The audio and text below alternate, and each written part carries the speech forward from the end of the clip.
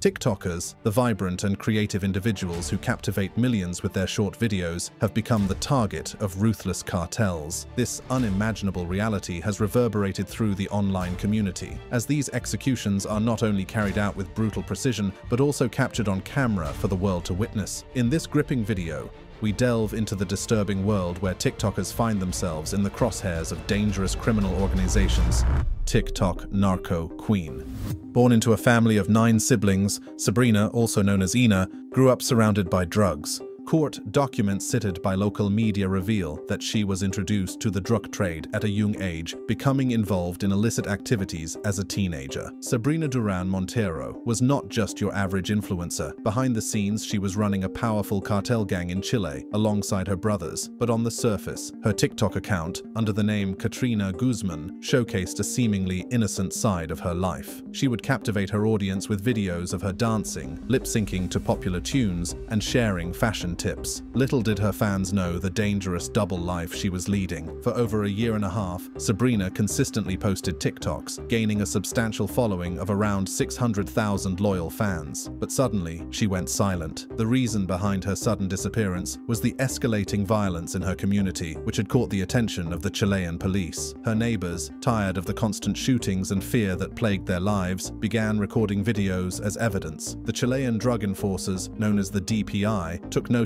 of the mounting evidence against Narco Queen and her cartel gang. In a bold move, they created a website where people could anonymously report crimes and submit evidence. The floodgates opened, and the website was inundated with videos showcasing gunshots, individuals brandishing weapons, and suspicious activities in and around Narco Queen's compound. With an overwhelming amount of evidence in their possession, the DPI decided it was time to take action. They planned a raid on Narco Queen's house, aiming to dismantle the cartel and bring Sabrina and her brothers to justice. The raid was executed with precision as law enforcement officials stormed the compound, determined to put an end to the reign of the Narco Queen. As the authorities closed in, Sabrina and her brothers found themselves trapped, but they were not willing to go down without a fight. In a daring attempt to escape, they made a desperate leap out of a window, hoping to evade capture. The dramatic scene unfolded as Sabrina, with her heart pounding, jumped out of the window, followed closely by her brothers. They sprinted through the compound, desperately trying to outrun the pursuing police. However, their freedom was short-lived. The Chilean police, relentless in their pursuit, quickly closed in on the fleeing trio. Sabrina and her brothers were apprehended, and their dreams of escape were shattered. The authorities wasted no time in bringing them to justice, and they were swiftly sentenced to a year in prison. While behind bars, Sabrina's TikTok presence did not waver. It was a baffling sight to see her posting videos from prison, seemingly unfazed by her circumstances. The Chilean prison system, shrouded in mystery, allowed her access to the internet, street clothing, and even amenities like a TV or computer. She continued to share glimpses of her life behind bars, showcasing the unexpected realities of the prison experience. But amidst the harsh prison walls, Sabrina's life took an unexpected turn. She crossed paths with a fellow inmate named Antonella, and a deep connection formed between them. Antonella, like Sabrina, was a leader of a cartel in Chile. Their shared background and experiences brought them closer, and they soon found solace in each other's company. Love blossomed within the confines of their prison cells, defying all odds. As Sabrina's release date approached, she eagerly anticipated her freedom. However, Antonella's fate remained uncertain, as she was still serving her sentence. But their love proved resilient, and even after Sabrina's release, their relationship continued. Sabrina made it clear through her TikTok posts that Antonella still held a special place in her heart. She tagged Antonella in every video, shared pictures of them together, and spoke of their love openly. With her freedom regained, Sabrina returned to creating her regular TikTok content. She resumed her role as a beauty influencer, sharing tips, reviews, and showcasing her fashion sense. Her loyal followers,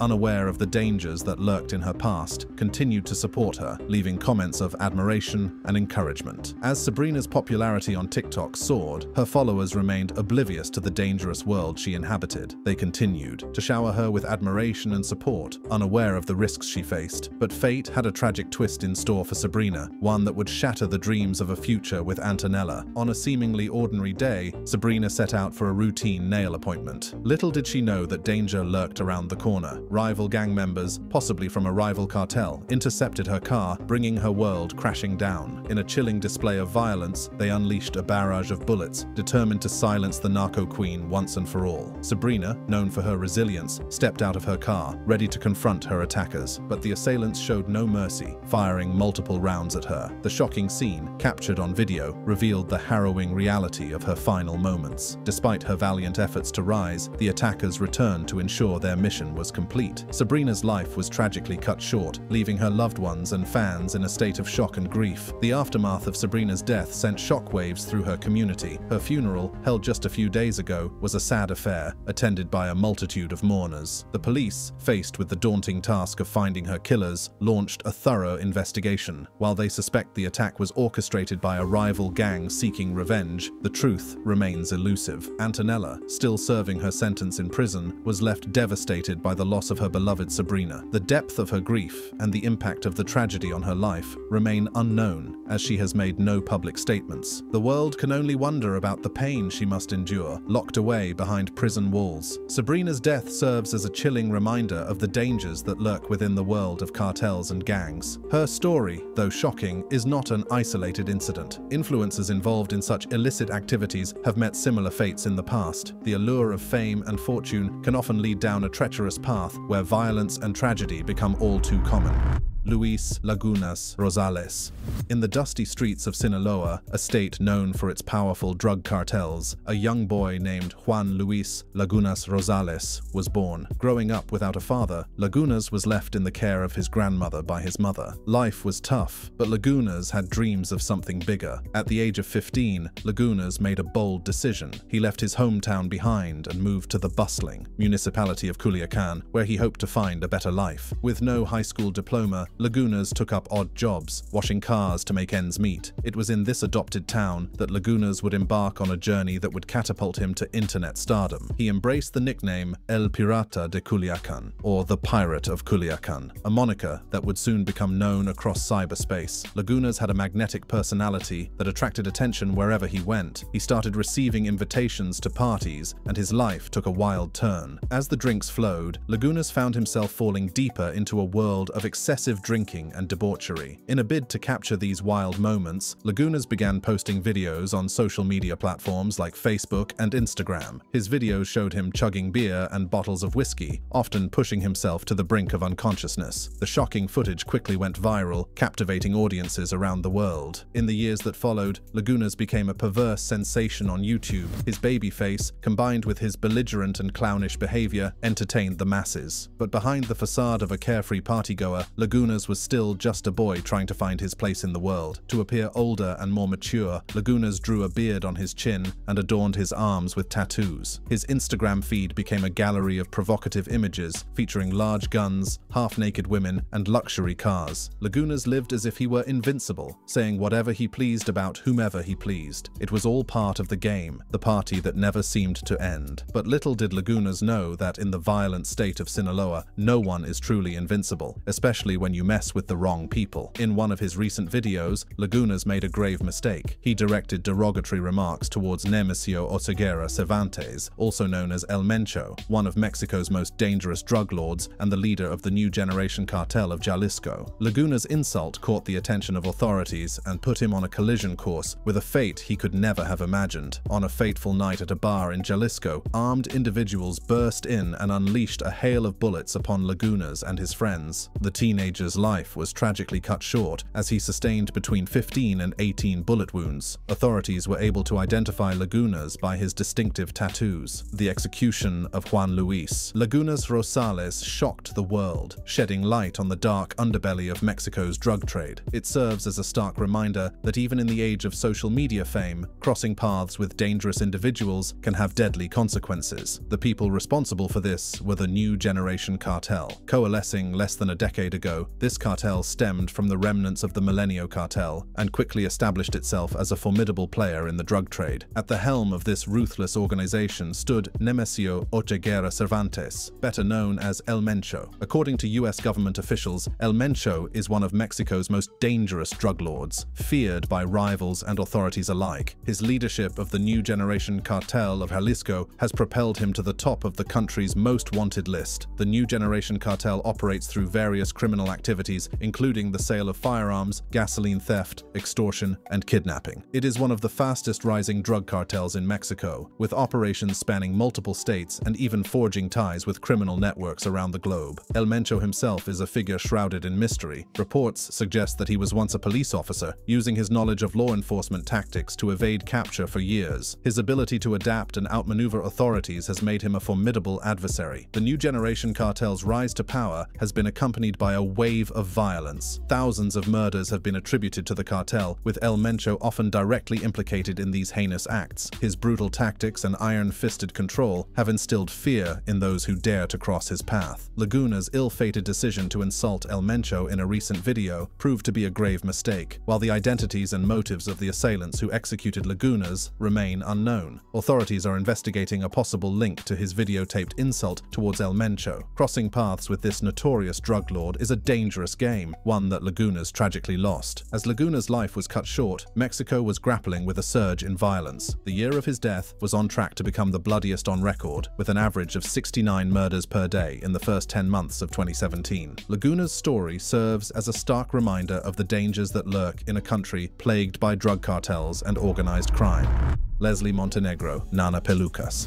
Next, we delve into the tragic execution of Leslie Montenegro, also known as Nana Pelucas, a fearless journalist, satirist, and social media commentator. It was a fateful evening on February 5, 2018, when Leslie Montenegro's life was brutally cut short. Two unidentified assailants carried out a brazen attack in the beachside resort city of Acapulco, Mexico, the location of the crime, a Todos Los Santos, a restaurant that Montenegro co-owned with her husband. Little did she know that this would be her final night. According to eyewitness accounts and initial police reports, the attack took place between 6 p.m. and 7 p.m. The restaurant was bustling with patrons enjoying their meals, unaware of the impending tragedy. Montenegro was seated with her husband, engrossed in conversation, when the two assailants entered the establishment. With cold determination, the assailants made their way towards Montenegro's table. Without uttering a single word, they unleashed a hail of bullets, targeting her face and abdomen. The sound of gunshots shattered the once lively atmosphere, leaving patrons in a state of shock and disbelief. As chaos erupted, the assailants swiftly fled the scene, leaving behind a trail of fear and confusion. Montenegro's lifeless body lay on the floor, her dreams and aspirations forever silenced. The restaurant, once a place of joy and camaraderie, became a haunting reminder of the dangers faced by those who dare to speak truth to power. Leslie Montenegro's murder sent shockwaves through the journalism community, raising questions about the state of press freedom and safety for journalists in Mexico. As we dig deeper into this tragic event, it becomes evident that Montenegro's work as a journalist and her satirical YouTube channel, El Sillon TV, may have made her a target. Montenegro's online persona, La Nana Pelucas, captivated audiences with her sharp wit and fearless commentary. Through her satirical videos, she fearlessly covered local politics in Acapulco and the wider Guerrero region, often mocking local politicians and shedding light on their alleged wrongdoings. Her YouTube channel, El Sillon TV, became a platform for truth-telling, exposing corruption and holding those in power accountable. Montenegro's biting humor and unwavering dedication to uncovering the truth made her a beloved figure among her followers, but also drew the ire of those who sought to silence her. In the months leading up to her murder, Montenegro had received threats, a chilling indication of the dangers she faced as a journalist. According to a statement by Guerrero State Attorney General Javier Olea, her publications had put her in the view of a local official. The nature of these threats remains unclear, but their impact on Montenegro's life cannot be understated. As we scoured through Montenegro's social media accounts and publications, it became apparent that she was unafraid to challenge the status quo. Her recent posts on El Sillon's Facebook page included critical commentary about Acapulco Mayor Evodio Velázquez and expressed support for candidates running in the July 2018 elections. However, it is important to note that CPJ was unable to find any recent stories on El Sillon, Montenegro's Facebook page, or videos on her YouTube channel that align aligned with the statements made by Javier Olea. This discrepancy raises questions about the motives behind Montenegro's murder and the true source of the threats she received. The investigation into Leslie Montenegro's murder took a chilling turn when Javier Olea revealed that Javi Daniel Cervantes Magno, the alleged leader of a local criminal gang in Acapulco, had ordered her execution. However, the whereabouts of Cervantes Magno remain unknown, leaving many unanswered questions. In a telephone conversation, José Antonio Rivera, a journalist from the region who knew her, well described Montenegro as well known for being very critical of local politicians and possessing a very sharp tongue. Rivera's words paint a picture of a journalist unafraid to challenge the powerful, even in the face of danger. Montenegro's commitment to exposing corruption and speaking truth to power made her a target for those who sought to maintain the status quo. The murder of Leslie Montenegro serves as a stark reminder of the dangers faced by journalists in Mexico, particularly those who dare to challenge the powerful and expose corruption. The complete impunity surrounding her case raises concerns about the state of press freedom and the urgent need for justice. Prior to her tragic murder, Leslie Montenegro and her husband Samuel Muñozuri had been targeted by criminal gangs, leaving them in a constant state of fear and vulnerability. The threats they received were a chilling reminder of the risks associated with their work as journalists and their commitment to exposing corruption. On December 4th, 2016, the couple's lives took a terrifying turn when a series of narco-mantas appeared around Acapulco. These banners, attributed to organized crime, contained explicit threats aimed at several individuals, including Montenegro and Muñozuri. The banners mentioned a Facebook page called Denuncias Acapulco Sin Censura, which citizens could use to report crime, violence, corruption, and abuse of power by authorities. The banners alleged that Montenegro was one of the administrators of the Facebook page, implicating her in the fight against organized crime and corruption. The couple's dedication to shedding light on the dark underbelly of Acapulco made them targets for those who sought to maintain control and silence dissenting voices. Despite the threats they faced, Montenegro and Muñozuri remained steadfast in their pursuit of truth and justice. Montenegro, through her satirical YouTube channel and online news magazine El Sillón, continued to expose the shortcomings of local politicians and shed light on the issues plaguing Acapulco. As we scoured through Montenegro's social media posts and publications, it became evident that she was unafraid to challenge the status quo. Her recent posts on El Sillón's Facebook page included critical commentary about Acapulco Mayor Evodio Velázquez and expressed support for candidates running in the July 2018 elections. However, it is important to note that CPJ was unable to find any recent stories on El Sillón, Montenegro's Facebook page, or videos on her YouTube channel that aligned with the statements made by Javier Olea, the Guerrero State Attorney General. This discrepancy raises questions about the motives behind Montenegro's murder and the true source of the threats she received. The threats faced by Montenegro and Muñozuri not only affected their personal lives, but also cast a shadow of fear over the entire journalism community in Acapulco. Miguel Ángel Mata Mata, the president of the Journalists Club of Guerrero, criticized the statements made by Javier Olea, stating that they were rushed and lacked sufficient evidence. Mata Mata's comments highlight the need for a thorough investigation into the threats and incidents faced by Montenegro and her husband. The lack of clarity surrounding the nature and origin of the threats raises concerns about the level of impunity that exists in cases involving attacks on journalists. Despite the gravity of the threats they faced, Montenegro and Muñozuri remained resilient in their pursuit of truth. Their commitment to journalism and their unwavering dedication to exposing corruption made them symbols of hope for many in Acapulco. As we continue to unravel the events leading up to Montenegro's murder, it becomes increasingly clear that her work as a journalist and her involvement in the fight against corruption made her a target for those who sought to maintain the status quo.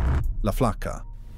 Jocelyn Alejandra Niño, known by her alias La Flaca, was a young woman caught in the web of organized crime in Tamaulipas, Mexico. Born and raised in Mexico, La Flaca found herself drawn into the dangerous world of drug cartels at a young age. Her slim physique earned her the nickname La Flaca, which means the skinny one in English. This moniker not only referred to her physical appearance, but also had a deeper connection to the criminal underworld. In Mexico, organized crime groups often recruit women like La Flaca for their build and girly looks, using them as a disguise to deceive rival gangsters and law enforcement. These women, sometimes starting their criminal careers as lookouts or prostitutes, gradually climb the ranks to become foot soldiers in the cartels. La Flaca's journey into the dark world of the Gulf Cartel began when she caught the attention of its leaders. Her slim figure and youthful appearance made her an ideal candidate for their operations. As she proved her loyalty and dedication, she quickly rose through the ranks, becoming a trusted member of Los Ciclones, a subgroup within within the Gulf Cartel. It was on January 5, 2015, that La Flaca's life took an unexpected turn. An anonymous individual leaked a picture of her posing with a firearm on an organized crime leak page. The post quickly spread across social media platforms, thrusting La Flaca into the spotlight. The picture identified her as a member of the Gulf Cartel, based out of Rio Bravo, Tamaulipas. In the leaked picture, La Flaca can be seen smiling confidently in front of the camera, donning a bulletproof vest and resting her sunglasses on her head.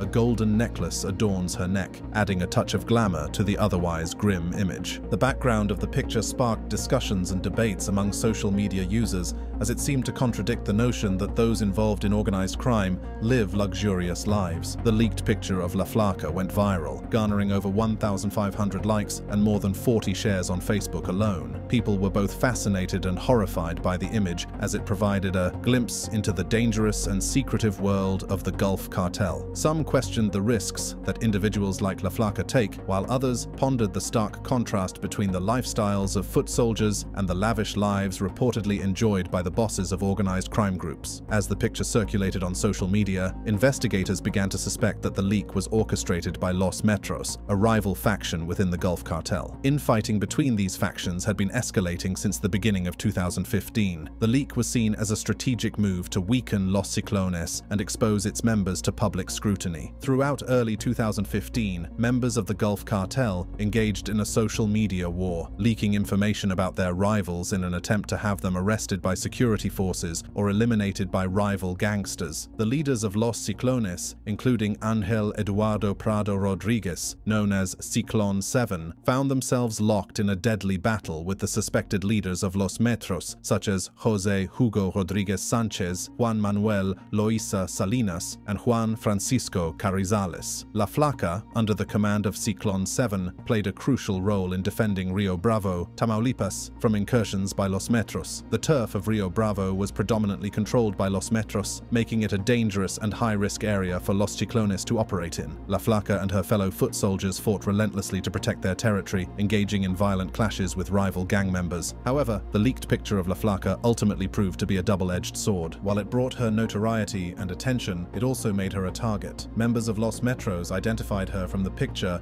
and began plotting her capture. Sometime between April 12th and 13th, 2015, Los Metros successfully captured La Flaca and two of her accomplices from Los Ciclones.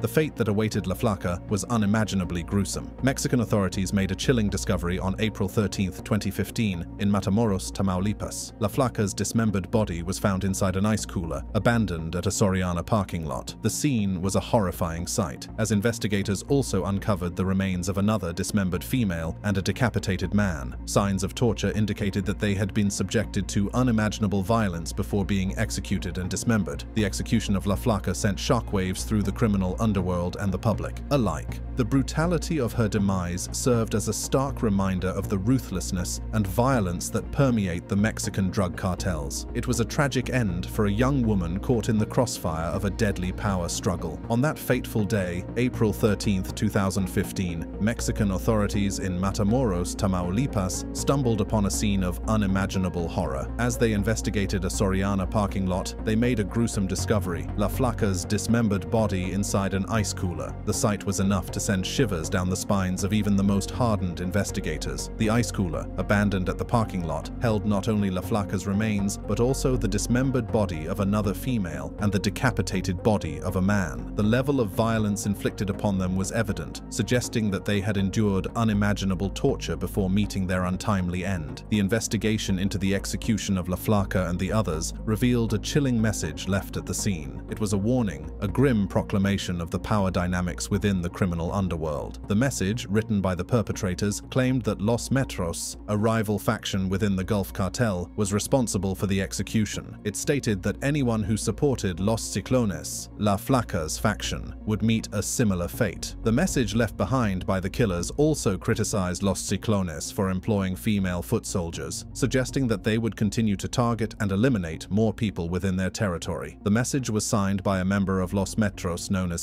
1965, a chilling reminder of the individuals behind the ruthless violence that plagued the region. The discovery of La Flaca's dismembered body and the accompanying message sent shockwaves through the criminal underworld and the public. It was a stark reminder of the brutal reality of the Mexican drug cartels, where violence and retribution are an everyday occurrence. The execution of La Flaca served as a chilling example of the consequences faced by those embroiled in the deadly power struggles within these criminal organizations. As news of La Flaca's execution spread, it ignited a wave of fear and uncertainty among those involved in the criminal underworld. The execution was a clear message, a demonstration of the ruthlessness and brutality that awaited those who dared to cross the cartels. It was a stark reminder that loyalty and betrayal could mean the difference between life and death. The aftermath of La Flaca's execution also revealed the deep-seated rivalries and conflicts within the Gulf Cartel. The ongoing war between Los Ciclones and Los Metros had claimed yet another victim, further fueling the cycle of violence and revenge. The execution of La Flaca was a grim testament to the lengths these factions would go to assert their dominance and eliminate their rivals. The impact of La Flaca's execution extended beyond the criminal underworld. It served as a stark reminder of the challenges faced by law enforcement agencies in combating the drug cartel's reign of terror. The discovery of her dismembered body highlighted the need for increased efforts to dismantle these criminal organizations